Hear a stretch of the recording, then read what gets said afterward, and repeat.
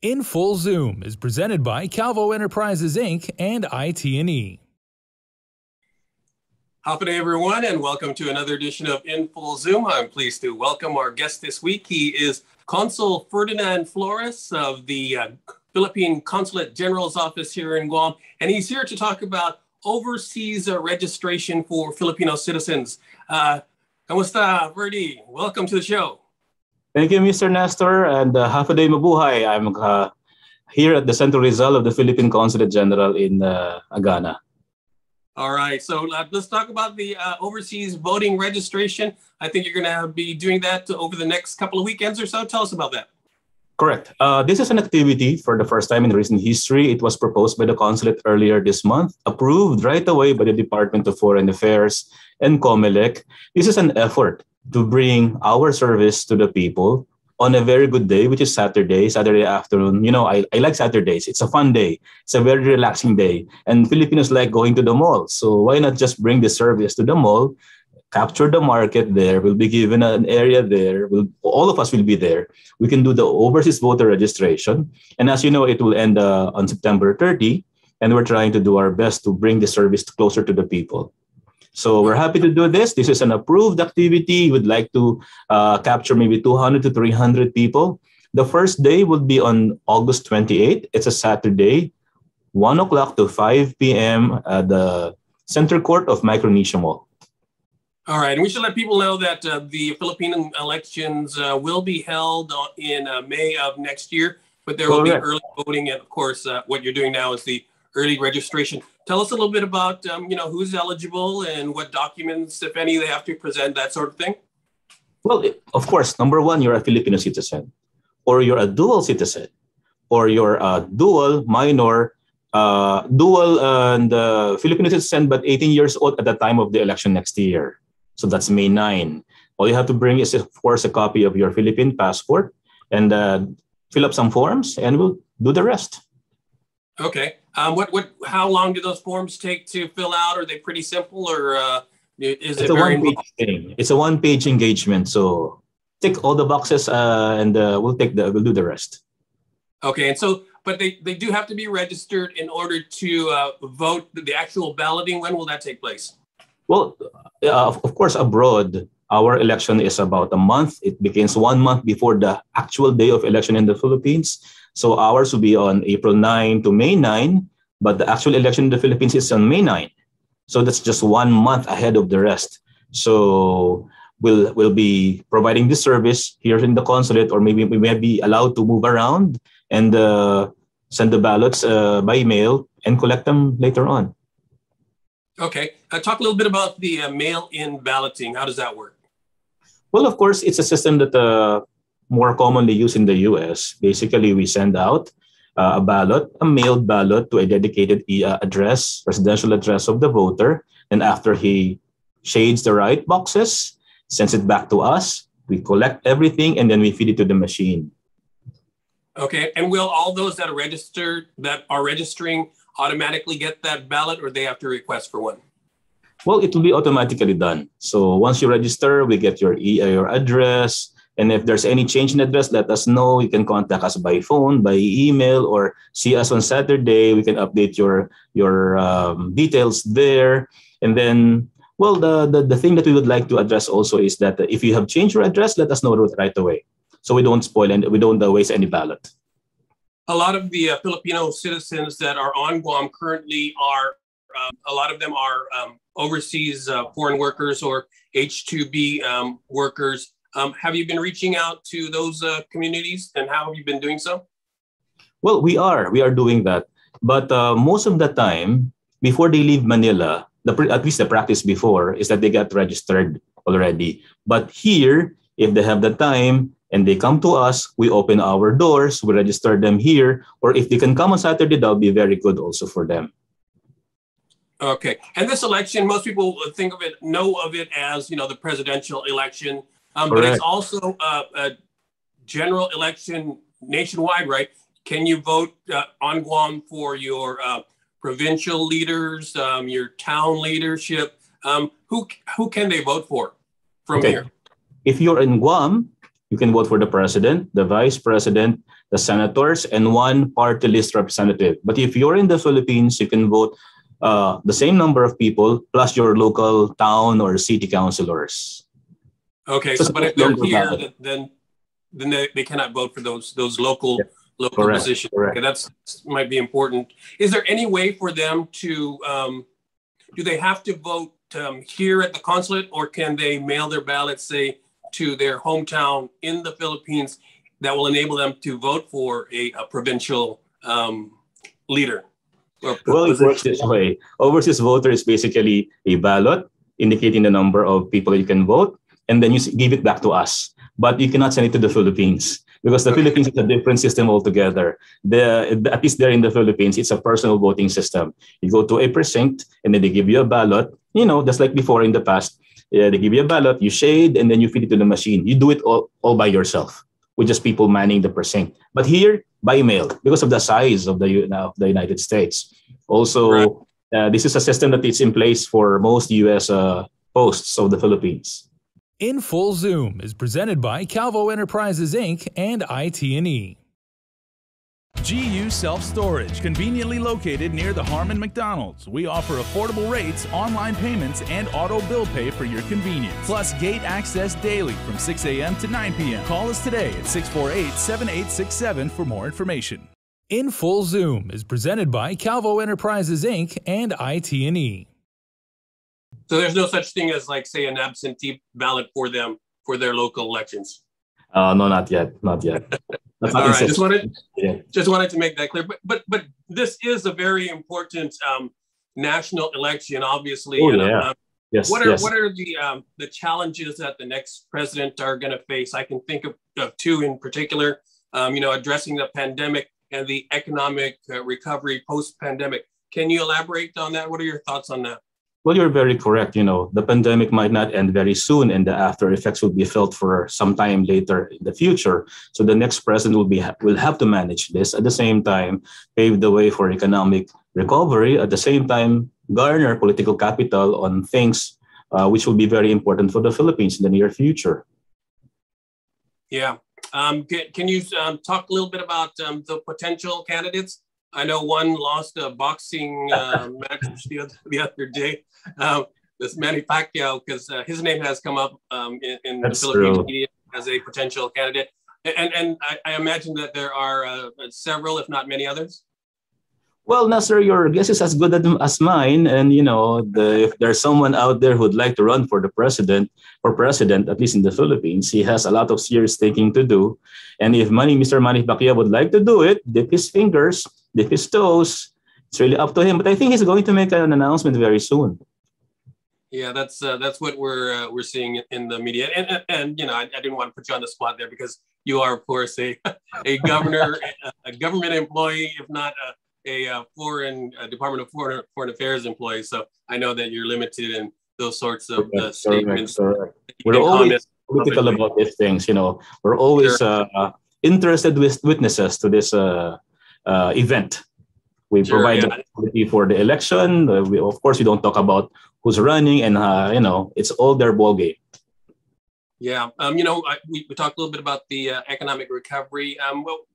From your perspective, how long will it take, do you think, for the Philippines to recover? Because that, short of the pandemic, that is probably the biggest concern of everybody. And there's a lot of people in the country that are suffering right now, a lot of unemployment, a lot of food shortage, that sort of thing.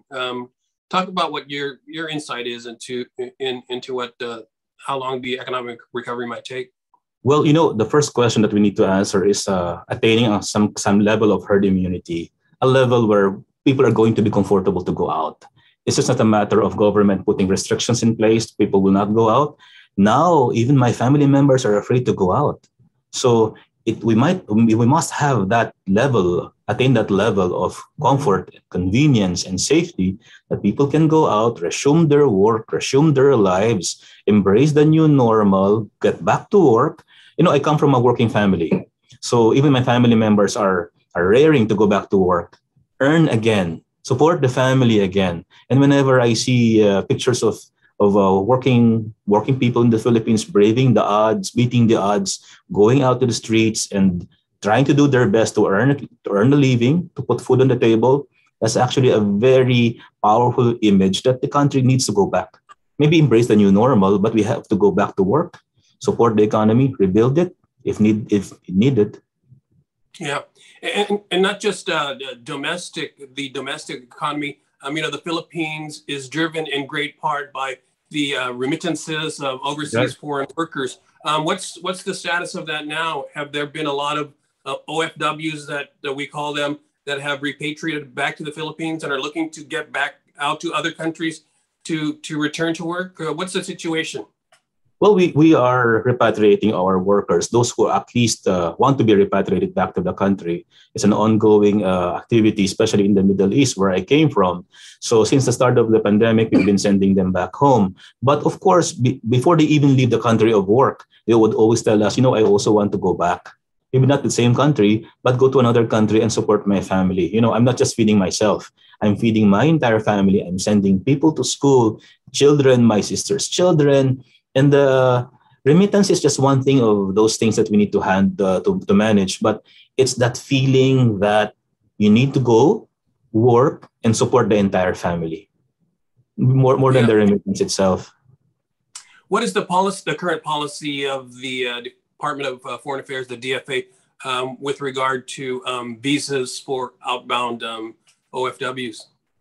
Well, of course, number one, if you are in the Philippines and you have a valid work visa, overseas employment certificate, you can leave the country. There was a time that there was some news of us not allowing them. But then again, this has been clarified by the government. If you have a work permit, you can leave. Even at some point, they even allowed tourists to leave the Philippines, Filipinos leaving the Philippines and going out. But then again, we've never really stopped fully the deployment of workers outside the country. Yeah. And you, of course, deal with a lot of the H-2B workers here in Guam. What are the most common things that you deal with them about? Well, they're happy to be here. To be completely honest about it, they're happy to be in Guam. It's like a small family here. It's like you never left the Philippines. Everyone is here, and everybody speaks the language. And we recently had a post-arrival orientation seminar here, co-hosted with the Philippine Overseas Labor Office in LA. And we told them, you are safe here in Guam, not like in other areas. Your rights as a worker are protected here. The government works here. We are here for you. For all other labor matters, we have the Polo in LA. For non-labor matters, you have the consulate. So it's like a one small family here. In Full Zoom is presented by Calvo Enterprises, Inc. and IT&E. GU Self-Storage, conveniently located near the Harmon McDonald's. We offer affordable rates, online payments, and auto bill pay for your convenience. Plus gate access daily from 6 a.m. to 9 p.m. Call us today at 648-7867 for more information. In Full Zoom is presented by Calvo Enterprises, Inc. and IT&E. Yeah, I wanted to get back to the COVID situation in the Philippines. You were talking a little bit about achieving herd immunity. How far away from that are we? I know that Metro Manila NCR just this week got out of another ECQ situation.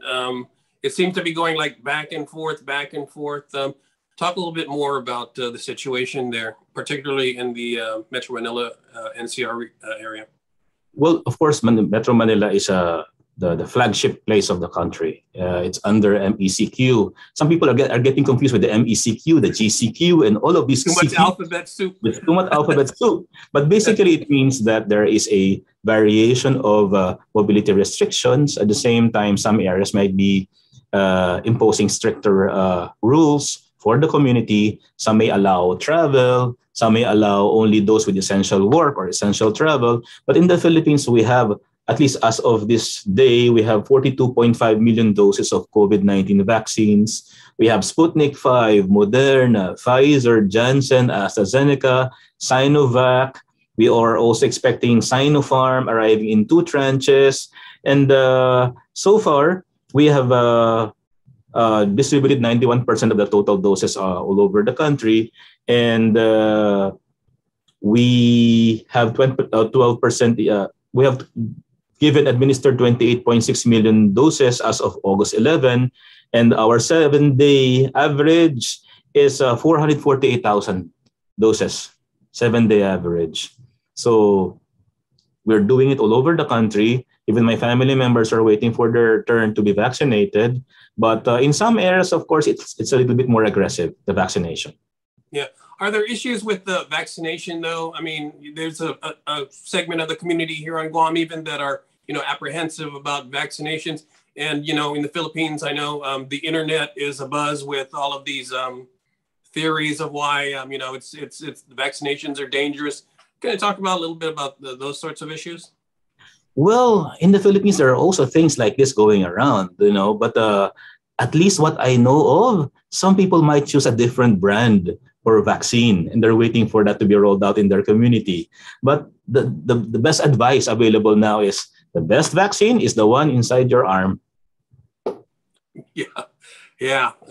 So you don't see that as maybe a hindrance to achieving herd immunity, any vaccine reluctance? Well, it's not that they don't want to get vaccinated. It's that they're trying to choose which one they prefer, maybe because of their friends or because of their people abroad. But it's just a matter of educating the public. Vaccination is important. Maybe it's a matter of choice whether you want to be vaccinated or not. But for your family's sake, please choose the one available to you nearest. Okay, and the big question here in Guam is when can Guam residents, Guamanians travel back to the Philippines to visit their family, friends, business associates, go golfing, go shopping, pamper themselves? When is that going to happen, Ferdy? Nestor, we've been outside the country for 2 years now. I've been out of the country since the beginning of the pandemic. I'd love to answer that question, But if you have a family member in the Philippines, and I'm talking about a spouse, legally married spouse, of course, and you are a U.S. passport holder, you can go to the Philippines without a visa. But if you are going to the Philippines, if you're going to the Philippines with your spouse, you can go to the Philippines without a visa. But if you have a wife there or a minor Filipino son, then come to us, we'll issue you the visa. But for the crucial message here is essential travel.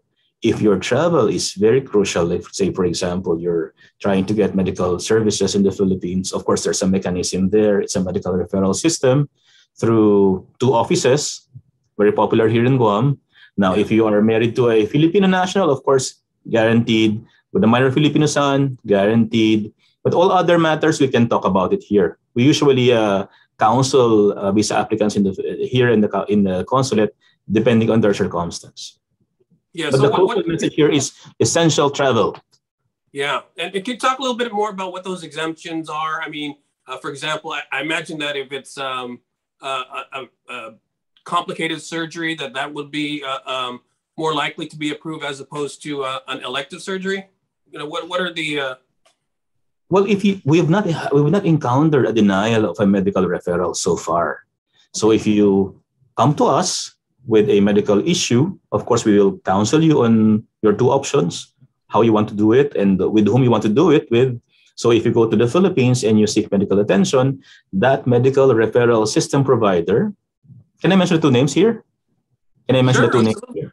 It's TMC and PhilMD. If you do it through those 2 offices, of course, they will do the paperwork in the Philippines, do the bubble, do the quarantine in the hospital upon your arrival. They call it a bubble, and then they come to us. We notify them that the visa has been approved. We will issue the visa. Then they will assist the patients going to the Philippines. So far, we have not encountered any denial of this application, which is actually sorry, go ahead. I'm sorry. Which is actually very good. People need this service. This pandemic has been extra difficult for all of us, especially those who are in need of constant medical attention or confinement in this case, or maybe an ordinary medical checkup, an executive checkup, or dental service. So this facility should always remain open, in my opinion. In Full Zoom is presented by Calvo Enterprises, Inc. and IT&E. GU Self-Storage, conveniently located near the Harmon McDonald's. We offer affordable rates, online payments, and auto bill pay for your convenience. Plus gate access daily from 6 a.m. to 9 p.m. Call us today at 648-7867 for more information. In Full Zoom is presented by Calvo Enterprises, Inc. and IT&E.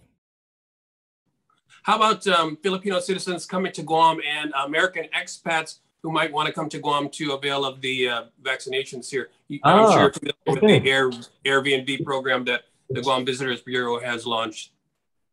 We're very happy to actually to be invited by the GVB regarding this matter. And we've had many cases of Filipino families coming from the Philippines or expats in the Philippines coming to Guam for the vaccination. Of course, once they come here, before they come here, they have to have a visa, a valid visa for Filipino citizens. Then once they get their business done here, they can go back to the Philippines, but they just have to contend with the quarantine in Manila, the 10-day quarantine in Manila. But we always advise them before they even come here. Yeah, even as we speak, so tell us a little bit about the inbound process. You mentioned the 10-day quarantine. Talk a little bit more about that. So if you're traveling to the Philippines with or without a visa, Filipino worker or an expat or a US citizen, you have to contend with quarantine. It cannot be removed. You cannot be exempted from it.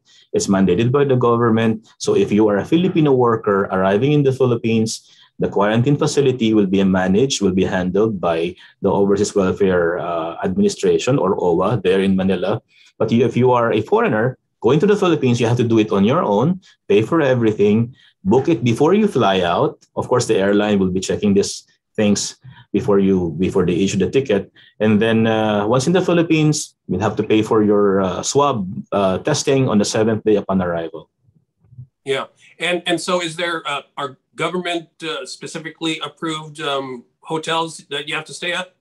Yes, correct. The Department of Health has this list of approved quarantine facilities. But let me just go back to the medical referral system. If you choose to be confined in a hospital, the medical referral system provider can provide this arrangement for you, which means upon arrival in the airport, a transportation service will be ready for you, bring you to the hospital, do your quarantine there. Also, your medical services will be done there, after which you'll be brought back to the airport for your departure. So it's easier actually for medical patients. And you can't give me a date certain when travel to the Philippines will be open? Come on, Ferdy. For all? You can't give me a date certain? No, I'm just kidding. Well, I hope it can be tomorrow, but then again, with the situation now in the Philippines and all over the world, it will not be very easy. It will not be very quick, unfortunately. Yeah. Well, will it take another year, another couple of years? What do you think? I mean, we're all praying by January we can go home. At least spend the first week of January there. Start of the new year. Start fresh. Meet our family members. Meet our remaining family friends. It's when we talk about COVID death, it's a number. It's a statistic. But if you happen to have family friends who died of this problem, this figure becomes very, very blatant. It's not just a figure, it's a face. It's a face of a person who died, and it's a family member or a family friend. So we'd like to go back, at least meet them, take care of them, or at least pay our last respects if they are suffering or they have suffered from this. Yeah, January, that's the most optimistic prediction I've heard. I hope so. All right, we've got a couple of minutes left, Ferdy. I wanted to circle back to the purpose of this whole interview, which is the voter registration. Once more, invite the Filipino citizens here to avail of that. Thank you, Nestor, again for this opportunity to talk to our viewers here on Guam, Filipinos especially. So if you are a Filipino citizen, a dual citizen, or a minor Filipino citizen, but turning 18 on May 9 next year, please come and see us. It's a mall. It's a very friendly place. Saturday is a very relaxed day. We'll have 2 Saturdays then, August 28 and September 25. That two Saturdays hosted by the Micronesia Mall. So thank you, Micronesia Mall, for hosting us. And the last day of registration is 30 September. But don't wait for the last day, please. Come and see us. Consulate or the mall, call us. We'll be happy to have you here. All right. Thank you very much. Consul Ferdinand Flores with the Philippine Consulate General Office on Guam. Thank you for joining us, Ferdy. Welcome. I'm happy to be here. All right. I'm Nestor Licanto. Thanks for watching, everyone. We'll see you again next week on In Full Zoom. Thank you. In Full Zoom is presented by Calvo Enterprises Inc. and IT&E.